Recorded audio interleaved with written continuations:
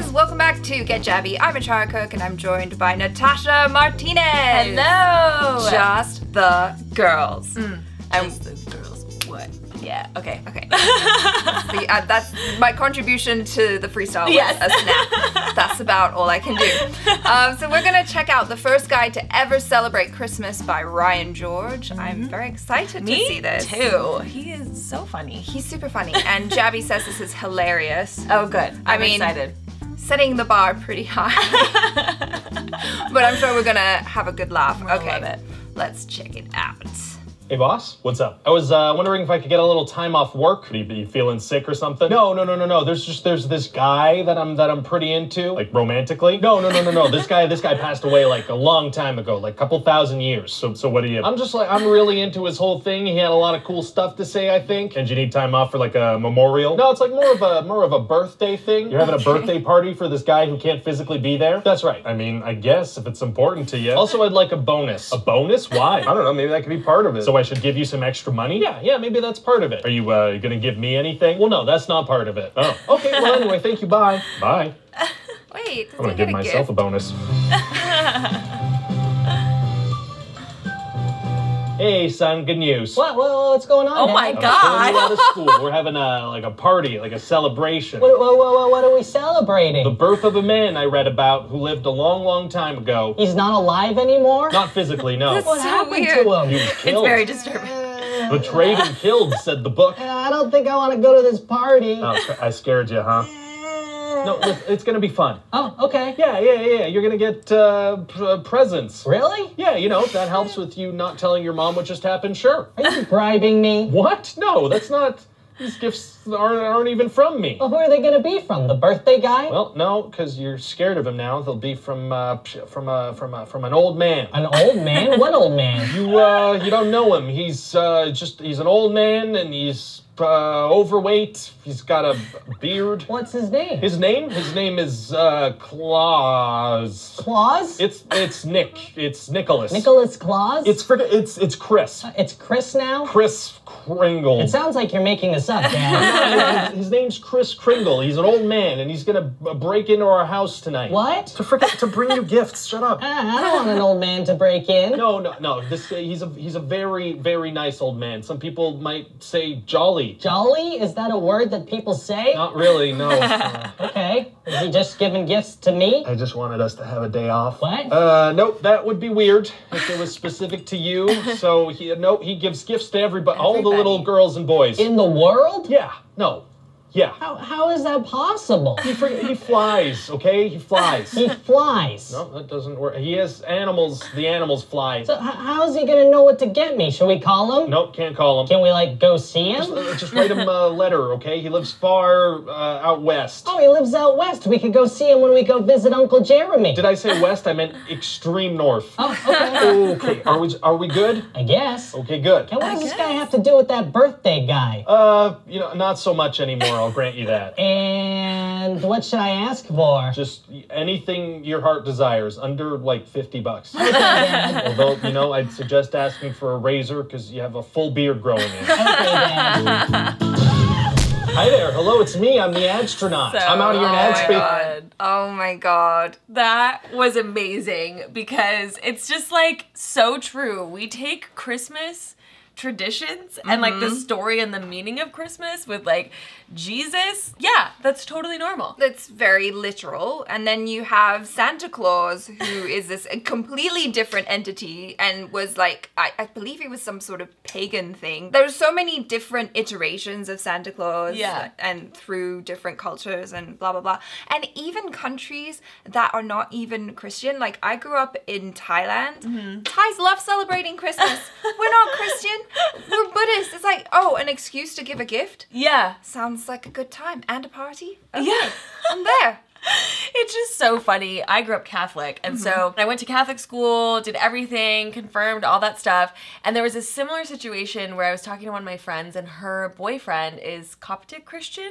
So they celebrate Christmas, like, I think, like 8 days later. And it's basically when Jesus was born, and then there's the 3 wise men that come and like present him gifts. Right. But she, I forget what religion she is, but she is not Christian at all. And she was like trying to understand this story of like, yeah, well, he was born in a manger in the middle of nowhere, and then these 3 old wise men followed the star to come give him gifts, and that's why they celebrate. And I could just see her face slowly just being like, what?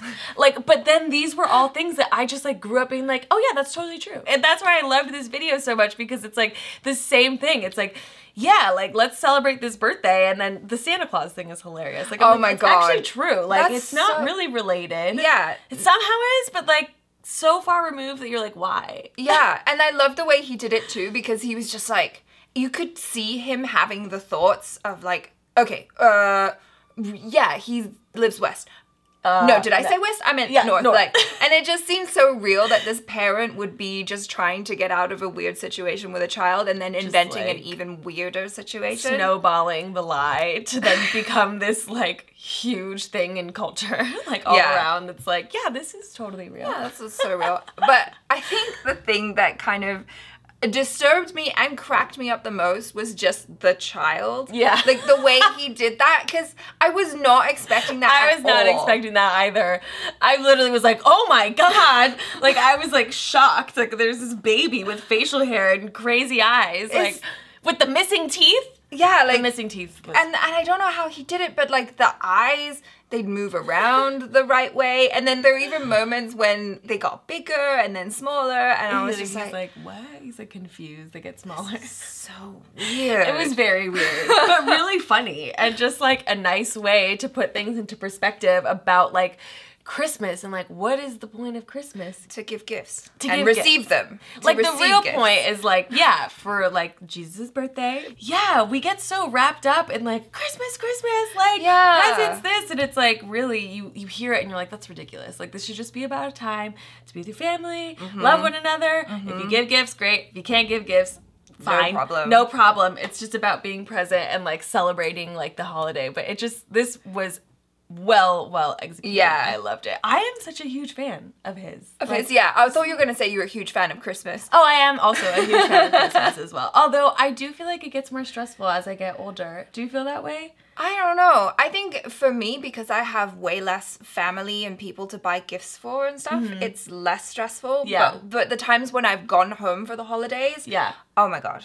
Like, how do you even know what to get people, and especially adult people? That's the thing. And then with kids, if your friends have kids or whatever, you have to do the whole thing where you're like, wait, who's getting them what? Yeah. I don't want to get them the same thing. Yeah. And then they're like, oh no, I want this thing. I'd like a new MacBook, please. I'm like, you're definitely not getting a new MacBook from me. Like, don't even try that. Was there ever a gift that you really, really wanted that you didn't get when you were little for Christmas? For Christmas?